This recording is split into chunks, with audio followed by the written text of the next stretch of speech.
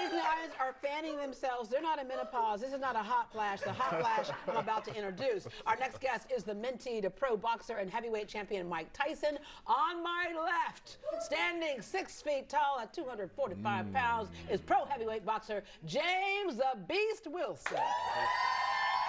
Good morning. I like that intro, by the way. Did you like that? I like that. Okay, I gave that to you for free. Okay. You grew up on the streets of LA. Yes. Life was not pleasant in the beginning. Correct. And your story kind of reminds me a little bit of George Foreman, who said that he was angry. Right. He didn't know where his next meal was coming from, and it was somebody who came along, a mentor in his life, who told him where to put that anger, right? But how you grew up, just explain to people how your environment does not have to define the rest of your life. Right, correct. You know, like, unfortunately, a lot of inner city kids growing up in South Central grew up with a single parent home. Just me and my mom, my siblings. Never knew my dad. If I walked past him on the street, I wouldn't even know it was him, you know? So it was a struggle. Yeah. In and out of juvenile hall and placements and foster care. You know, it wasn't an easy journey, especially as a kid going through that. I had to make decisions on my own, you know. No one would blame you if you were behind bars. That's just how we look at it. We go, all these things stacked against somebody. We've trained ourselves to think there's only one outcome for that.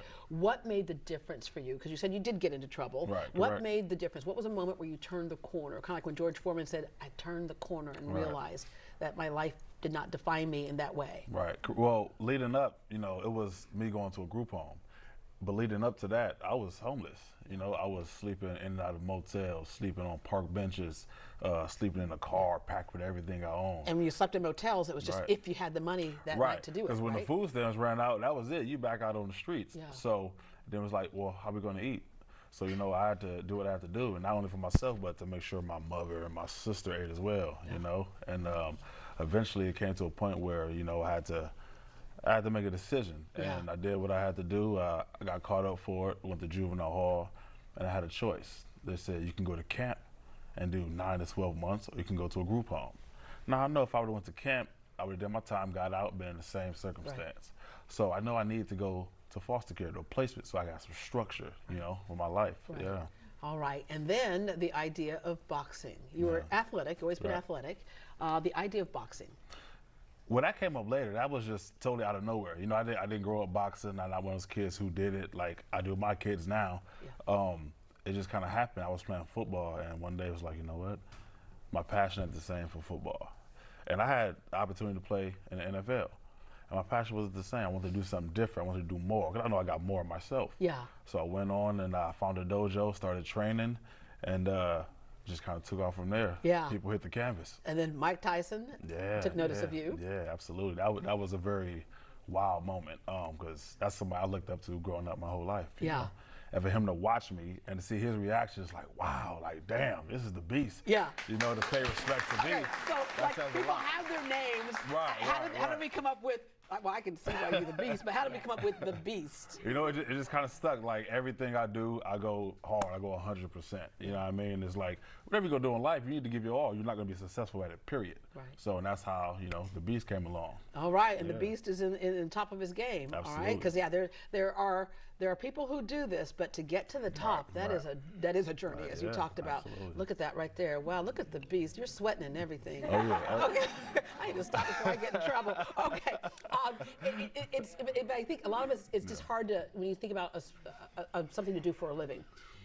Getting punched in the face is not one of my things. It's kind of like a rodeo rider, right? You know, it's like, I'm gonna get up on an angry bull and ride it. So to do that takes a different mindset. Yeah, we're a different breed of people who just, you know, we're gonna go get punched in the face, and not only in the fight, but every day in training. So it's definitely, you know, everything starts with the mindset. All right, one of the things that you do, because you know where you came from, you want to give other young boys and girls who are dealing with tough situations a chance, a glimpse of what can be. And so tell us some of the things that you're involved in. Yeah, I do a lot of work with kids on the side, mainly foster care, probation youth. Those will be considered at-risk youth, you know. And I went and started programs at foster cares and group homes all around Los Angeles, teaching them discipline through martial arts, through strength and conditioning, you know, just kind of give back. Because at one time, I was one of those kids, you know. So I know what they're feeling emotionally and mentally. So Yeah, I go shed some light. Like, yo, I made it out. So can you? You teach your sons. You're teaching them. They're in training. Wow. Okay. And you're in town for Trey Day. Who's another person who has been a great mentor in this community as well. All right. I'm just gonna have to do it. I know your belt's over there. Your boxing gloves over there. I'm gonna have to do it. Don't punch me. Okay. Go ahead. Okay. Yeah. And for more information on James the Beast Wilson, we have a link on GreatDayHouston.com. Okay.